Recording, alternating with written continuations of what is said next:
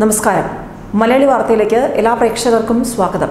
COVID-19 പ്രതിരോധിക്കാൻ രാജ്യം ഒരേ മനസ്സോടെ ഒറ്റക്കെട്ടോടെ രംഗത്തുണ്ട്.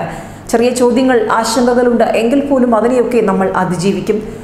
രാജ്യത്ത് രോഗബാധിതരുടെ എണ്ണം 116 എല്ലായിടത്തും നിയന്ത്രണങ്ങൾ കൊണ്ടുവന്നിരിക്കുകയാണ്. രാജ്യം ഒറ്റക്കെട്ടായി മുന്നോട്ട് കൊണ്ടുപോകുമെന്ന് പ്രധാനമന്ത്രി ആവർത്തിച്ചിട്ടുമുണ്ട്.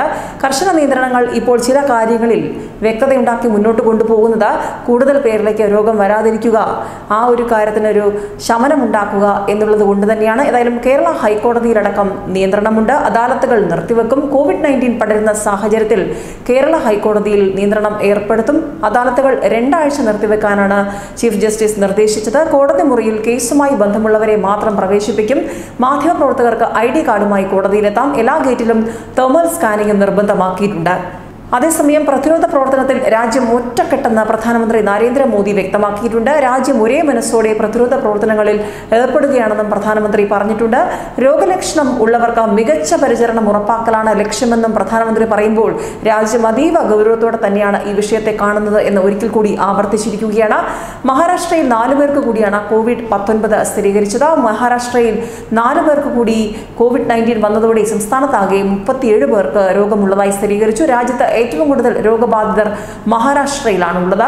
സംസ്ഥാനത്തേക്ക് വരുമ്പോൾ വിദേശത്ത് പോയി വന്ന ശേഷം നിർദ്ദേശങ്ങൾ ലംഘിച്ചിട്ടില്ലെന്ന DGP ലോക്നാഥ് ബെഹ്റ ഔദ്യോഗിക സന്ദർശനത്തിനായി ബ്രിട്ടനിൽ പോയ ശേഷം മാർച്ച് 6 തിരിച്ചെത്തിയെന്നും വിമാനത്താവളത്തിൽ വെച്ച് തന്നെ തെർമൽ സ്കാനിംഗ് അടക്കം വിധേയനായിട്ടുണ്ടെന്നും DGP വ്യക്തമാക്കിയിട്ടുണ്ട്. വിമാനത്താവളത്തിൽ പൂരിപ്പിച്ചു നൽകേണ്ട 2 ഫോറങ്ങളും പൂരിപ്പിച്ചു നൽകിയെന്നും രോഗലക്ഷണങ്ങൾ ഒന്നും തന്നെ കാണാത്തതിനാൽ വീട്ടിലേക്ക് പോകാൻ അനുവദിച്ചുവെന്നും ബെഹ്റയും വ്യക്തമാക്കിയിട്ടുണ്ട്. തിരിച്ചുവന്ന കാലയളവിൽ ആരോഗ്യവകുപ്പിന്റെ പട്ടികയിൽ ബ്രിട്ടൻ ഉൾപ്പെട്ടിരുന്നില്ലെന്നും ബെഹ്റ വിശദീകരിച്ചിട്ടുണ്ട്. ഏതായാലും രാജ്യം കർശന നടപടികളോടുകൂടി മുന്നോട്ട് പോവുകയാണ്. സംസ്ഥാനവും അതീവ ജാഗ്രതയിൽ തന്നെ മുന്നോട്ട് പോകുമ്പോൾ സ്വകാര്യ ബസ്സുകൾക്ക് വാഹന നികുതി അടയ്ക്കാൻ സാവകാശം. സംസ്ഥാനത്തെ സ്വകാര്യ ബസ്സുകൾക്ക് വാഹന നികുതി അടയ്ക്കാൻ 1 മാസത്തെ സാവകാശം അനുവദിക്കുമെന്ന് ഗതാഗത മന്ത്രിയും വ്യക്തമാക്കിയിട്ടുണ്ട്. ഇതിനായി ചട്ടം ഭേദഗതി ചെയ്യുമെന്നും ഇത് സംബന്ധിച്ചുള്ള ഉത്തരവുകൾ ഉടൻ ഇറക്കുമെന്നും മന്ത്രി വ്യക്തമാക്കിയിട്ടുണ്ട്.